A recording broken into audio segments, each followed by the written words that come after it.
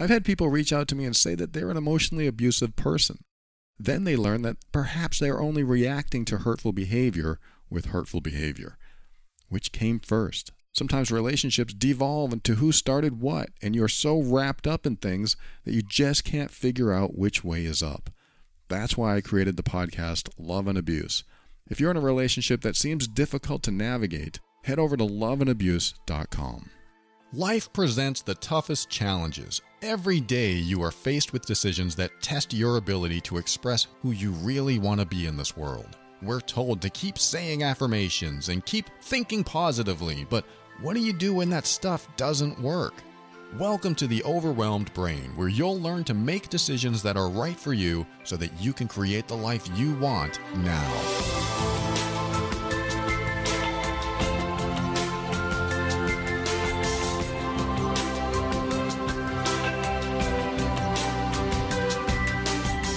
Hello, this is Paul Coliani, and I want to help you learn the skills you need to deal with life's challenges in the most emotionally intelligent way. This show consists of my personal opinions and is meant for informational purposes only. Always seek a professional for your mental health and well-being. And for those who have listened to this show over and over again, yes, I use the word skills instead of skill set. I change it up every now and then because it feels better. Don't know if it's going to stick. We'll see what happens.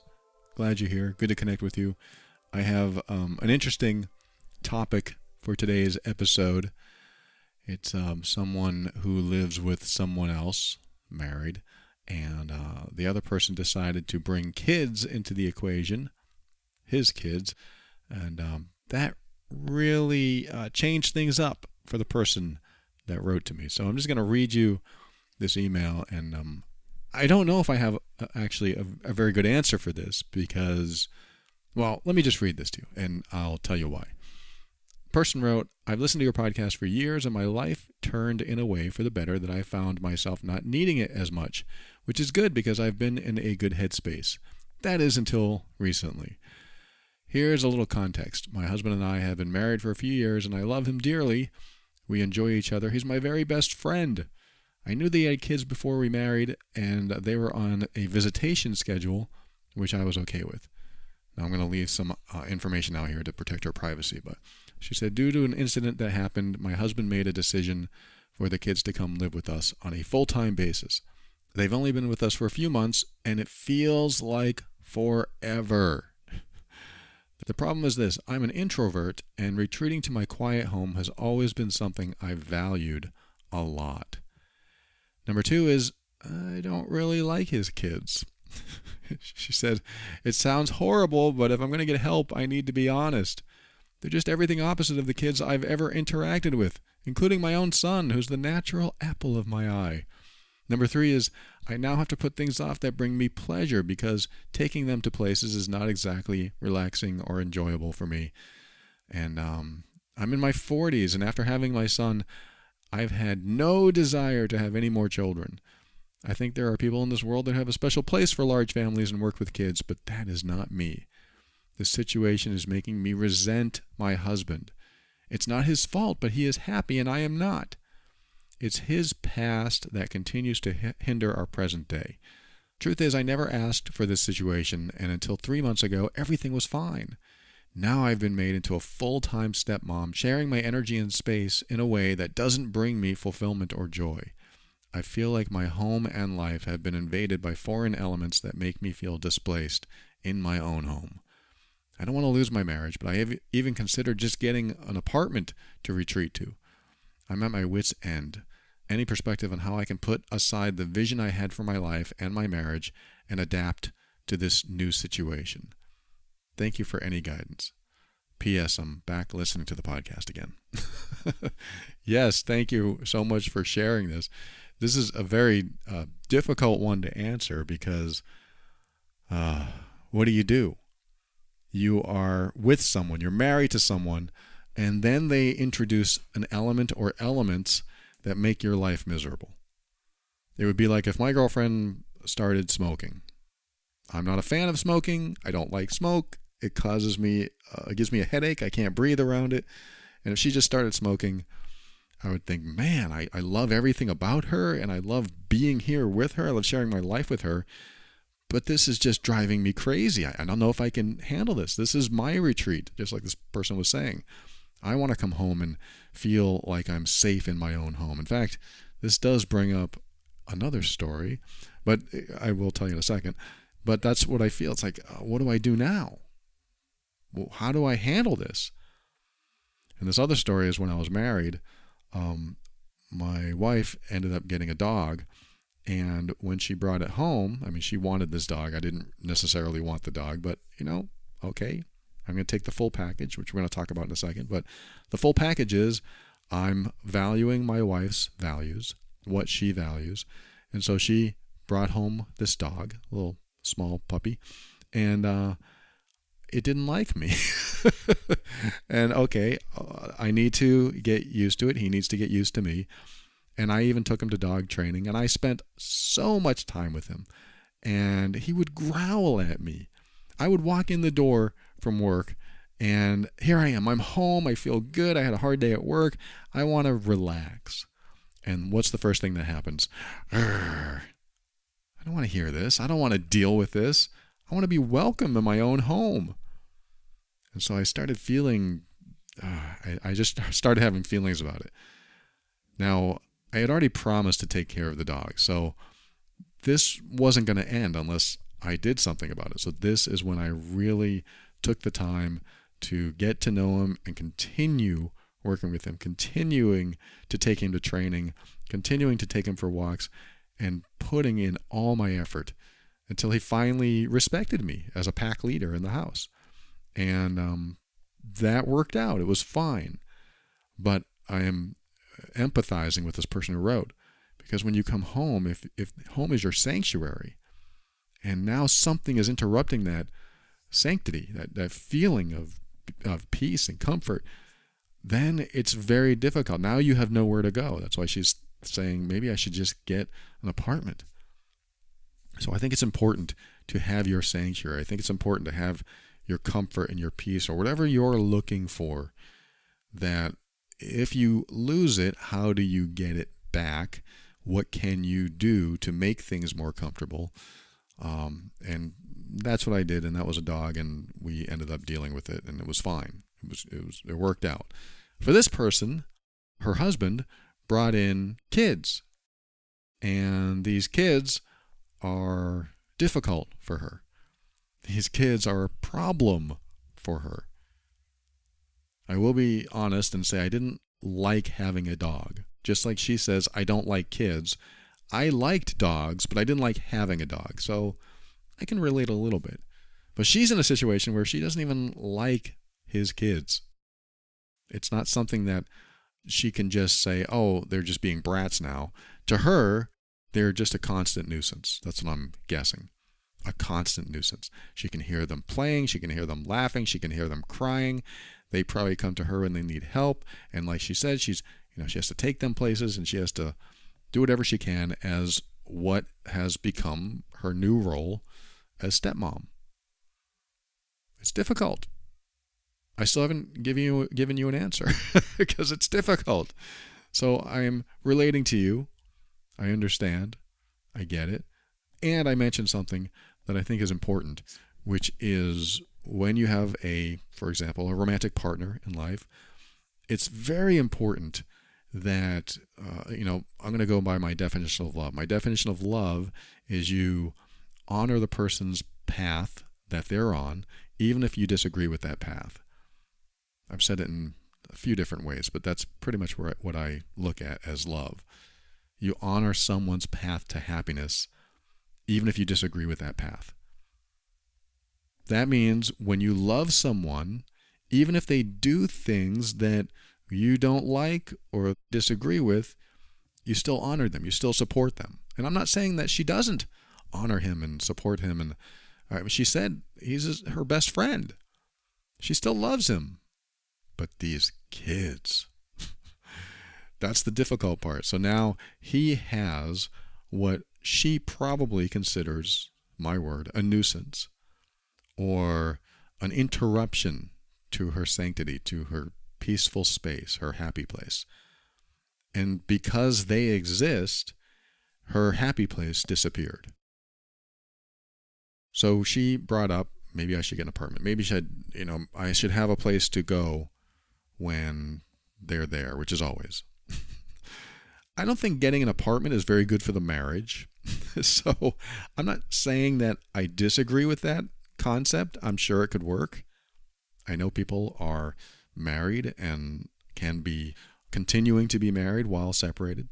There are people that go, they're in the service and they go out for years, and they're in different jobs and they go out for years and they're separated.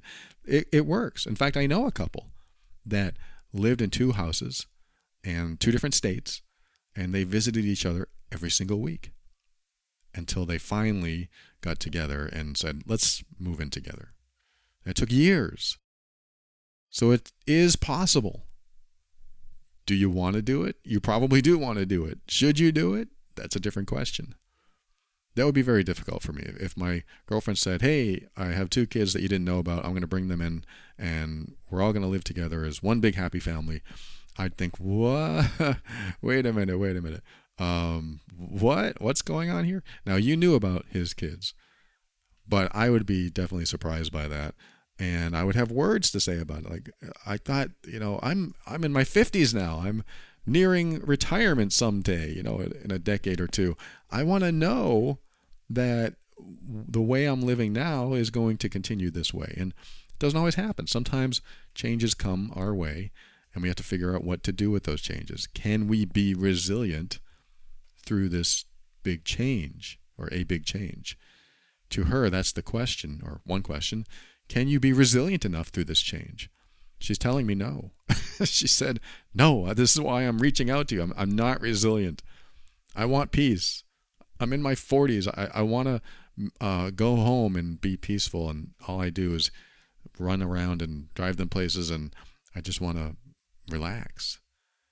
Well, one of the things I already mentioned is how much can we support someone else's path, someone else's happiness, while we are still being affected. Because sure, we could look at this and say, well, she's just being selfish. Those are his kids. But she didn't ask for them, and suddenly they appear. But she knew that he had them, so she knew the possibility that he would have them more was there. Maybe she knew that was there. Maybe she thought that the situation was never going to change, but suddenly his ex makes different plans, and now he has them full time. Well, she should just learn to love them because they're children. Maybe. I'm not going to tell her what to do. I'm not going to tell you what to do. I'm going to say that sometimes life throws us a curveball and we don't know what to do because we had set in mind a vision for our future. So here she is. I have set in mind a vision of my present and my future, and now it's destroyed. Again, my words. I'm just trying to help her convey it in a different way. It sucks. This sucks. I don't like it. I don't want it. How do I get past this? How do I resolve this? How do I fix this? Here's my take on all of this. One, I don't know if I have more than one, but I'm going to go with one. You have maybe 8 to 10 years before they grow up and they're out of the house. I'm not going to repeat what their ages are, but you might be able to figure it out. 8 to 10 years before they move out of the house. And that's if they move. I know that doesn't sound very nice, but when they're old enough to move out of the house, at least they'll be adults. At least they'll have the option, hopefully, unless your husband wants them to stay there. But at least they'll be old enough to have that option to move out. So that means that you may have 8 to 10 years of not having the exact vision of your life you want. Does that sound awful? Maybe it does. I'm sure it does. 8 to 10 years, that's a long time. I've been with my girlfriend almost 8.5 years. And it goes by in a flash sometimes. And as you get older, it seems to go by faster. So it could be that you are, quote, stuck with this situation for the next 8 to 10 years. However, as they grow up, as they become teenagers and they want to go out more, they're going to be maybe less intrusive in your life, or maybe more. Teenagers grow up, they get in trouble. then suddenly you have to deal with all that trouble. So I look at this one thought that they're not going to be around forever, which means we might have to compromise, sacrifice, however you see it, the next 8 to 10 years of our life. I can't do that, Paul. I can't do it. I want my peace and my sanity. I want my sanity now. I get it.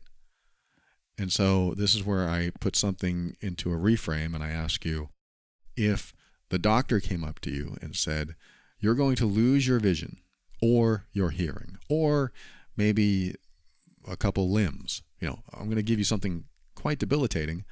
Not that you couldn't handle it, but something that would affect your life greatly.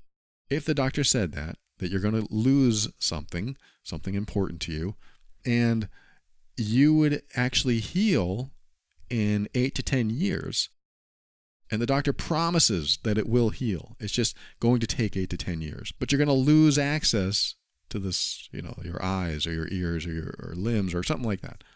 It's going to be hard. I know. I can't imagine losing something important to me, something that I basically am grateful for, but also take advantage of every day. I have sight. That's getting a little blurry, but I still have sight, and I take advantage of it because I have it. It's there all the time. I don't have to think about it. And if the doctor says, oh, you're going to lose that sight for about 8 to 10 years, I'm thinking, oh my God, that means, what does that mean? I can't even see what I'm eating. I can't see in the shower. This sounds terrible. I can't see TV or my girlfriend. I can't see anything. That would be hard for me to hear because I'm not used to it and I'm very attached to it. But if they said, when it comes back, your life's going to be back to normal, suddenly it's not such a fatalistic view. It's still hard, but it's not such a fatalistic view. I can look at it saying, okay, this is going to be, I can't imagine. It's going to be so difficult, but there is a path out of it, and it's going to end. And that makes me feel better. Because we don't always have that news. The news is sometimes, well, this is how it is forever, and you'll just have to deal with it. That can be a way of acceptance as well. I've talked about that. Sometimes you just have to accept that this is going to be the way it is forever. So I can continue complaining about it, being upset about it, knowing it'll never change, which is basically almost the definition of self-torture. I know this is never going to change, but I'm going to continue complaining about it. I don't like this. I don't want this. This is not what I want my life to be, and I don't like it. I'm going to complain about it the whole time. That can be it. You could definitely go that route. I don't recommend it because life will be miserable, which brings us to acceptance. Acceptance is one of the 4 choices, actually. There's 4 choices I'm going to talk about when we come back, but acceptance is one of them. Rejection is one of them. And the consequences of both are the other 2. When we come back, we'll explore that. Be right back after this.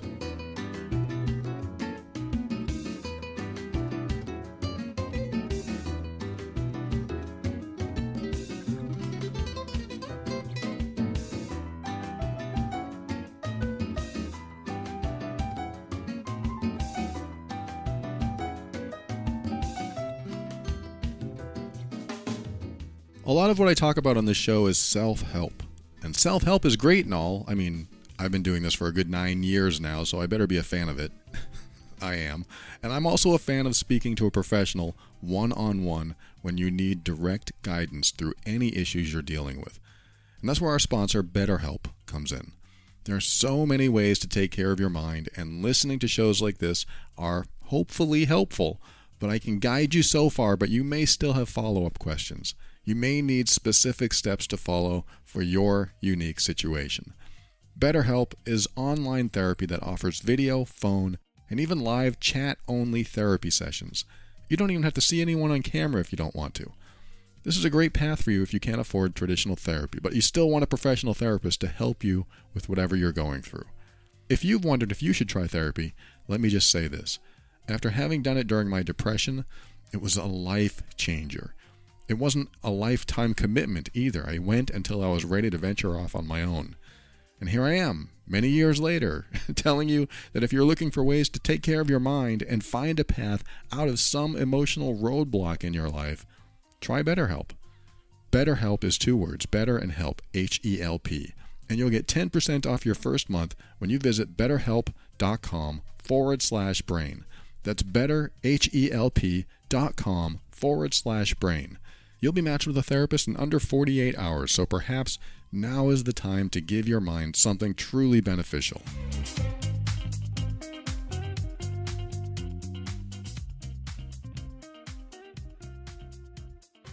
Welcome back. I'm going to talk about acceptance and rejection and the consequences of both. And this person who wrote, she does have 4 choices ahead of her. You may have heard me talk about this before, but those 4 choices have to do with acceptance and rejection. And they are accept and stay in the situation, accept and leave the situation, reject and stay in the situation, or reject and leave the situation. So if you accept the circumstances and choose to stay, that means you can't complain about it. It is what it is. You've decided that you're going to accept it and you're just going to make the best of it. But you can't complain because you've chosen to accept it. So that's the first part of it. A lot of people have trouble with that one, but life goes easier when you've chosen to accept. It reminds me of the C-3PO Star Wars scene where he says, "I guess this is just our lot in life." When C-3PO said that they have a tough life. This is our lot in life. This is what happens. It's nothing we can avoid. This is how it is. And he accepts it, at least in the movie. This is just our lot in life. We just have to deal with it. So that's accept and stay. And then you have accept and leave, meaning I accept that there's nothing I can do about the situation. I accept that, in this example, my husband has kids and he wants to be with those kids and he has to take care of those kids. It's his obligation, it's his responsibility, and he's probably very happy about that. I accept all of that. And I'm leaving because I can't handle it. That is certainly a choice. I'm leaving because I can't handle it. I don't want to be here with those children. I'll see you in 10 years. Hopefully we can get back together. Or I'm leaving, like you said, I'm going to get an apartment and we can still see each other, but I just need my own space. I need my own comfort. I won't deny you that choice. That is certainly available to you. I mean, it sounds like you might be able to do that from what you described. It's probably not best for the marriage, for the relationship, even for the children. Like, wow, you're leaving because of us. Eesh. You know, what does that look like? I'm not trying to put that burden on you, but, you know, children, they pick this stuff up. Wow, we're so awful that she just had to leave. I don't necessarily want that to weigh in on your decision either. I'm just saying this is probably one of the outcomes that could happen. The children pick it up and they think, oh, wow, I guess we are pretty awful. So that's accept and leave. Then you have reject and stay, which I already talked about. I can't stand it. I'm going to reject this arrangement. I don't like it, and I'm going to stay. And I'm going to make sure that you know how unhappy I am the whole time I'm here because I don't like it, and I'm going to complain about it, and I'm going to be a victim to this situation because I'm not going to leave it. Reject and stay is probably the worst. If you have to deal with a situation like this, rejecting the situation, not accepting it, and staying in the situation is, yeah, it's the worst because it's self-torture. And it's also hurting other people in ways that you may not even realize. Like you're complaining, you're the victim, and you go on and on and on. And they feel like, wow, there's nothing we can do about it. We are who we are, and this is what it is, and I don't know how to help you here. I don't know what to say. They feel helpless. Just like you feel helpless. And then you have reject and leave, meaning I can't stand it, I don't like it, I don't want to accept it, I'm out of here. That's certainly doable. You could do that. That has a different feel and a different tone with accept and stay or accept and leave.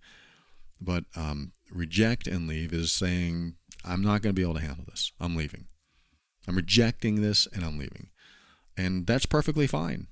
I'm not saying you should do this in this situation, but that choice in a lot of cases is sometimes we can't stand it. Sometimes our peace of mind is so violated or so in trouble not being peaceful anymore, that we just can't handle it anymore. It's like a toxic relationship.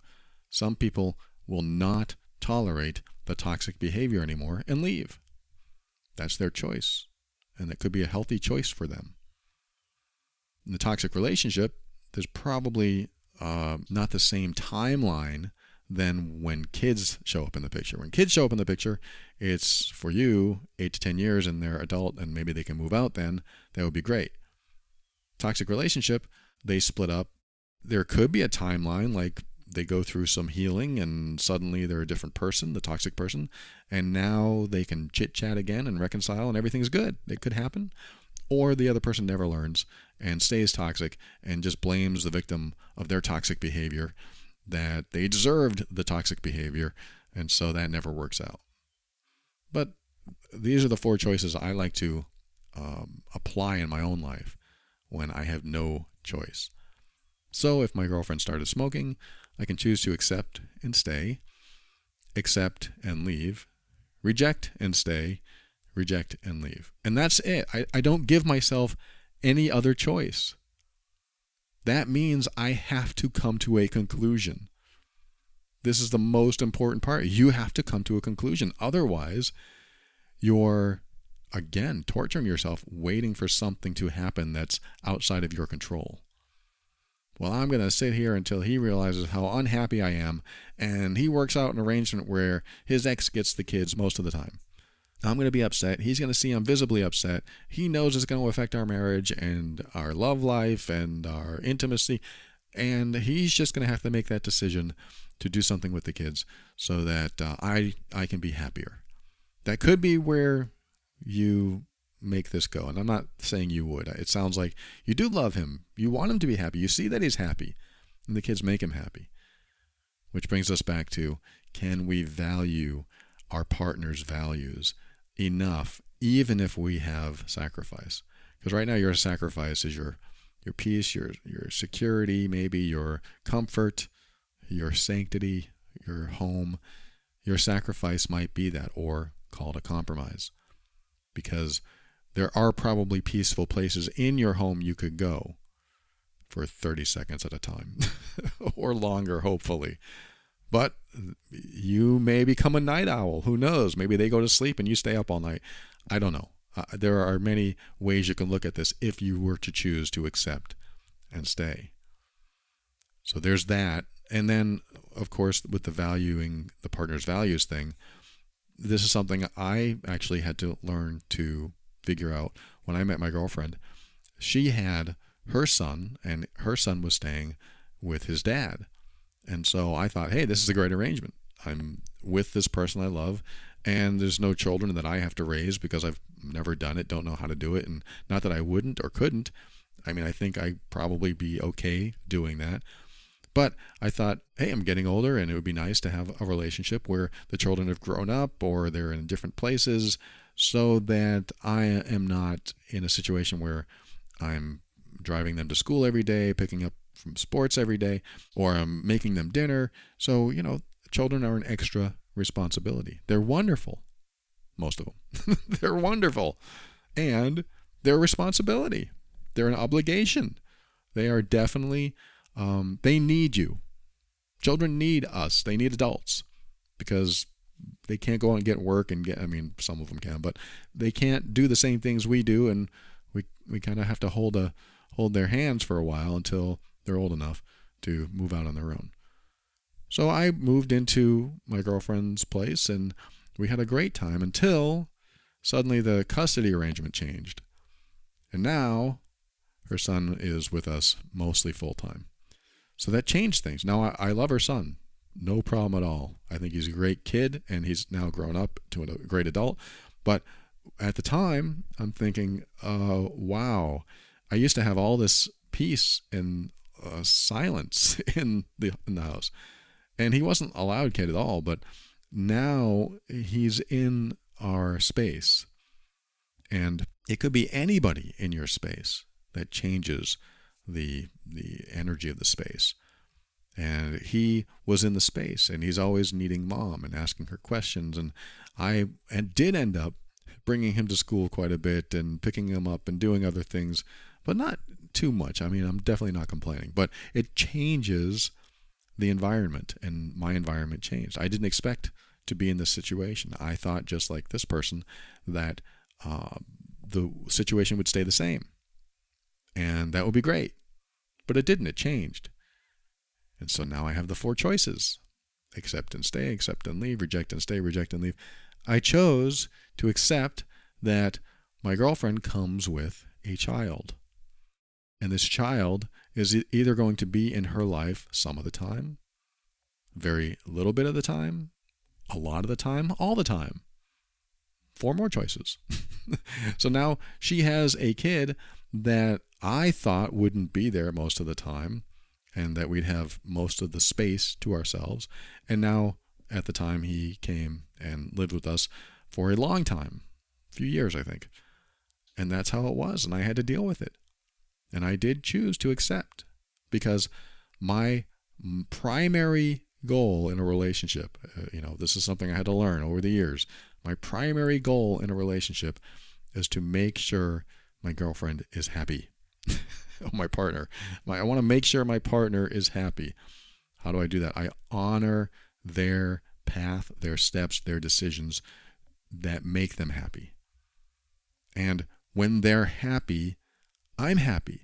Not because I'm reliant on their happiness, but because if you have a healthy partner, they do the same for you. When you make sure that your partner or anyone in your life is happy, anyone you're in a relationship with, when they're happy and you honor that path, their decisions, whatever they want to do to be happy, they usually appreciate the support of that person so much that they want you to be happy as well. What does that mean? That could mean a number of things. If I support my girlfriend's new hobby of kayaking every weekend, she doesn't do that, but let's just say she did. Let's just say she went kayaking every weekend, and I didn't really like it. I didn't really care about it, but she wanted to go. Then she did, and I didn't see her on the weekends. It would still make me happy that she was doing something that fulfilled her. It would make me feel really good because she's happy. And the reciprocation is, if I decided, hey, during the week, I want to go bowling with my buddies, something I probably wouldn't do, but maybe I'll go bowling with my buddies 2 or 3 nights a week, I would think that because I support her path, that she would support my path. And that's what I mean, is that when we support someone's path to happiness, our life gets better because they do the same thing. They feel supported. They love us back. Again, in healthy relationships. In an unhealthy relationship, you support the other person's path to happiness and they don't support yours. That's unbalanced. It doesn't work. And sometimes it's very hurtful, depending on what's going on. I'm not saying yours is, but sometimes it can be the toxic situation. Now, with you, what you're saying is that I need to support my partner, my husband's path to happiness, and what makes him happy are his kids. Is that what you're saying, Paul? Is that I need to support that? I would say, okay, most of my answer is yes, but I know where you're going. Your going is, what about my happiness? Where is my peace? Where is my comfort? Where is what I want? And that is a great question, because you need to share this with your husband. I do need peace. Maybe you can arrange something where he takes the kids out twice a week. Maybe that's not enough. Maybe you need it every day. I don't know. But there has to be compromise. There has to be some compromises here. What I really believe your husband probably doesn't want is you being miserable because of his kids. Because there's nothing he can do about it. He would just be probably sad. Like, I really want my wife to be happy, but I have kids. She knows I have kids. Yeah, but she didn't think they were going to live with you. Oh, I really want her to be happy, but I don't know what to do. I don't know how to fix this. I don't know how to resolve this problem. And then he'll write to me and say, Paul, my wife hates my kids. What do I do?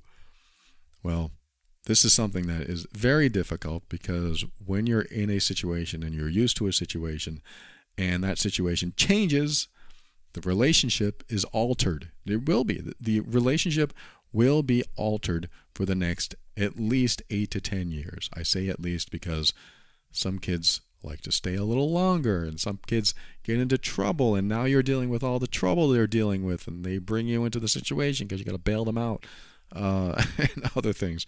Hopefully that doesn't happen.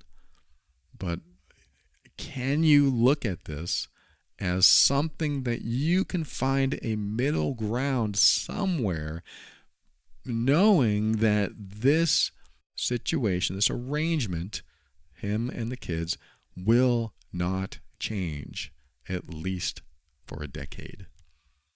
It sounds so long, it sounds so terrible, but can you find a compromise? Can you reach a middle ground? Can you get at least 1 or 2 days as rewards where the kids aren't there? You can find another place to go. You can find a new hobby that takes you into meditation retreats. There's all kinds of practical things you can look at and things you can do. But this is something that you need to talk to your husband about. Look, I want to be here for you, and I am dedicated to you.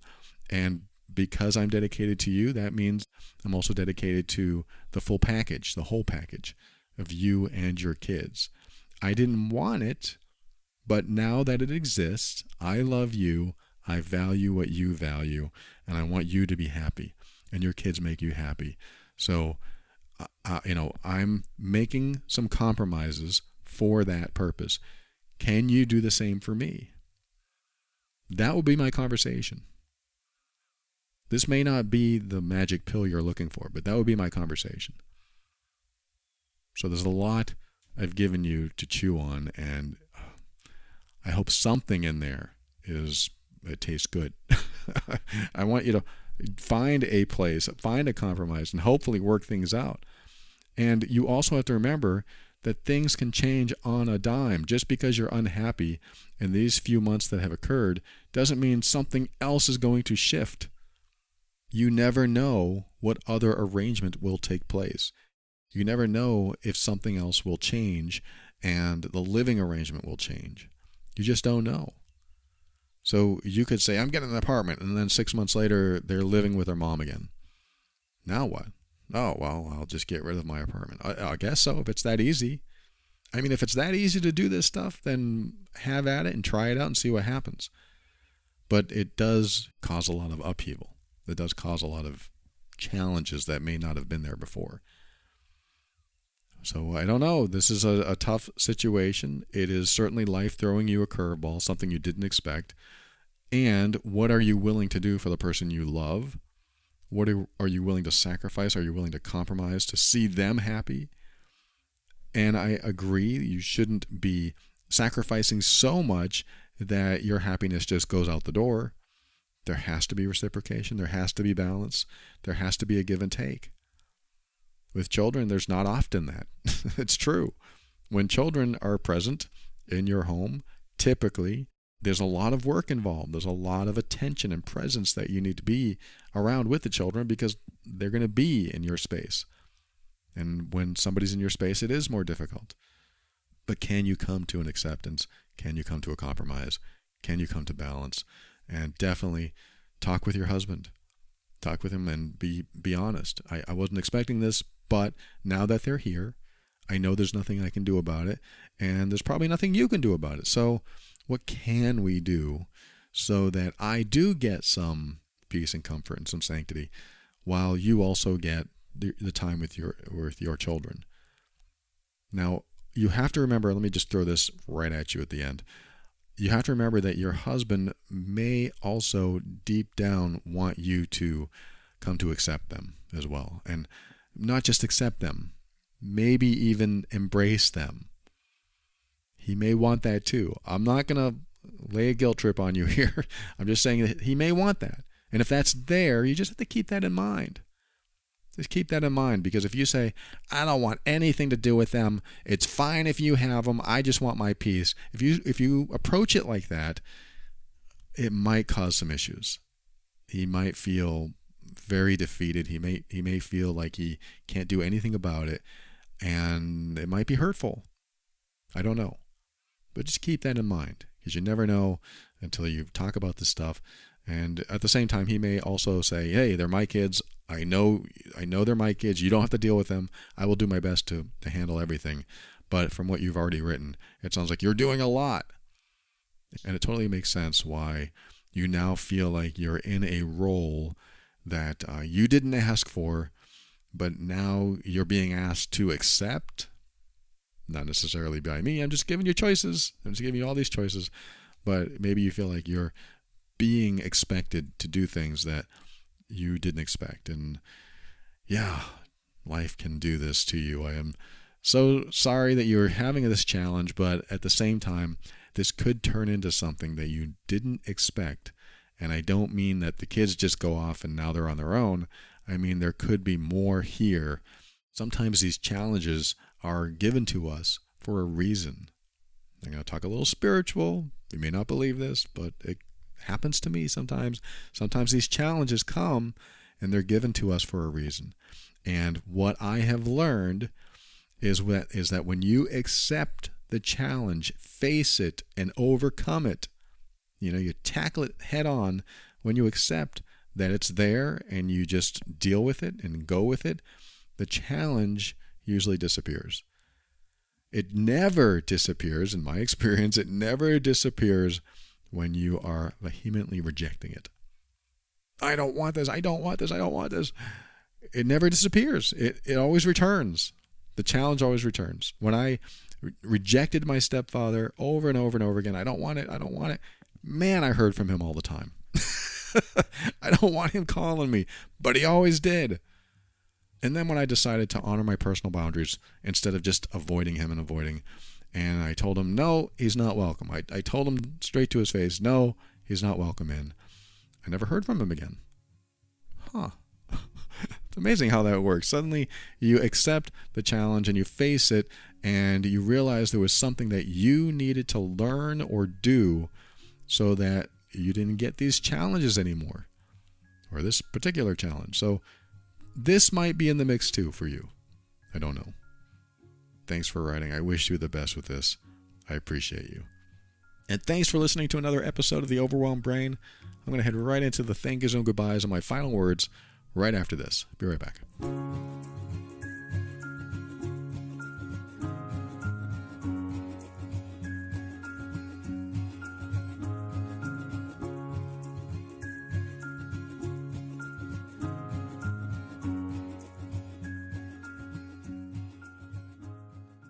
Thank you for listening to another episode of The Overwhelmed Brain. I want to thank the following patrons of the week: Stephen, Kamal, Donald, Daisy, Monica, Brad, and Holly.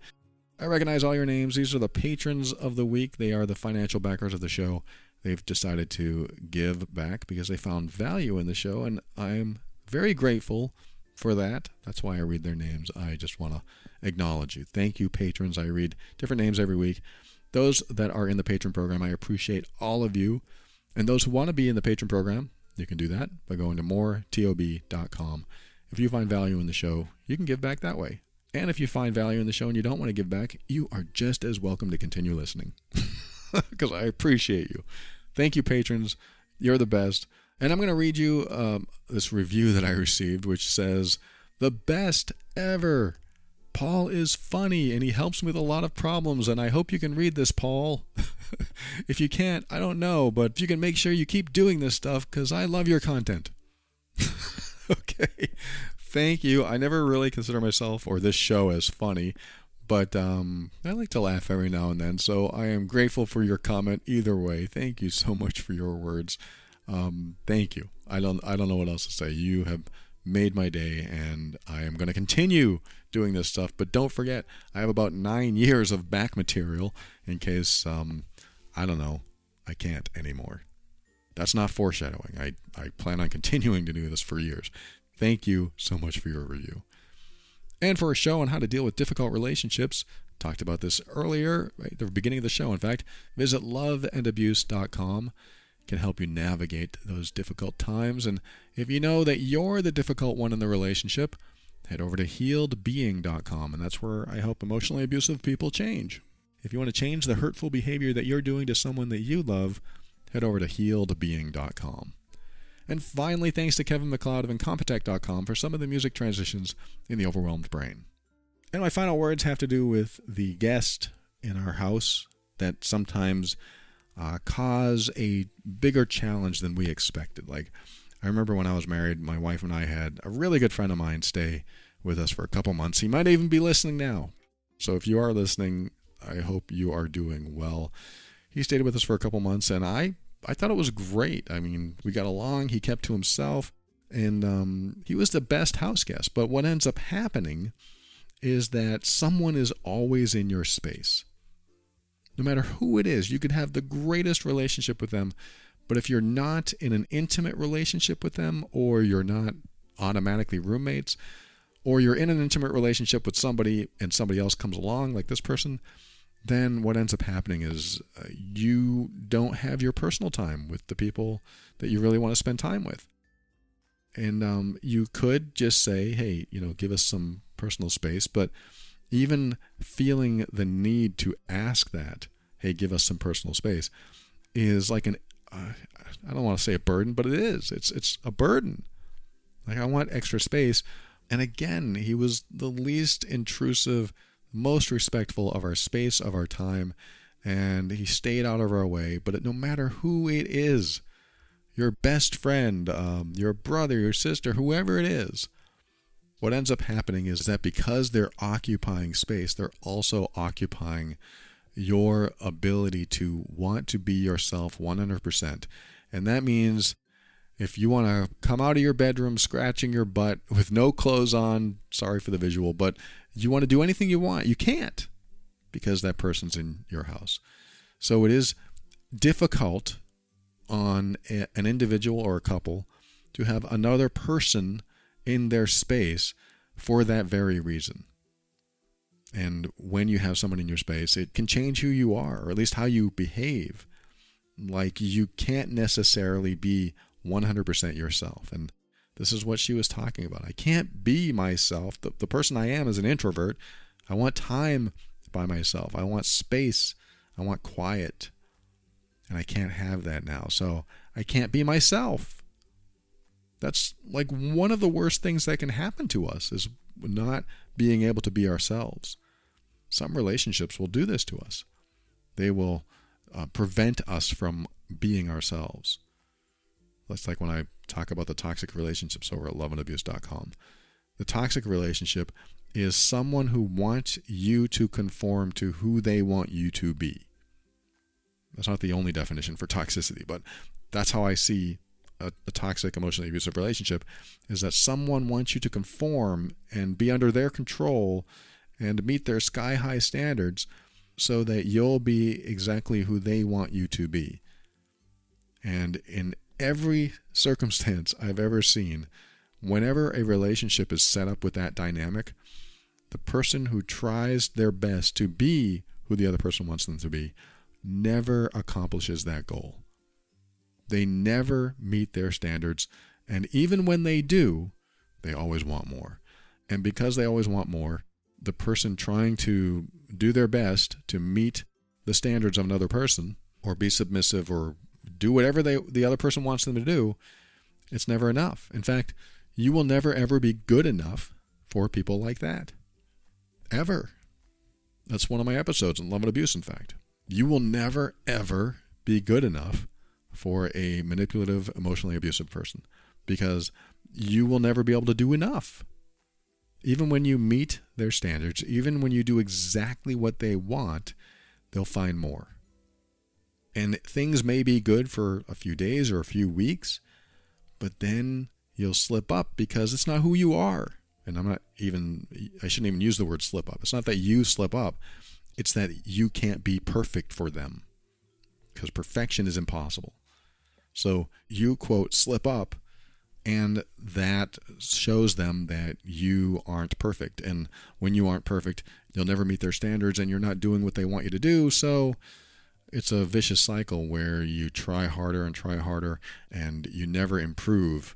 In fact, it only gets worse, because the harder you try, the more drained you become, the less of yourself you are, and the worse the relationship gets, because they keep treating you badly.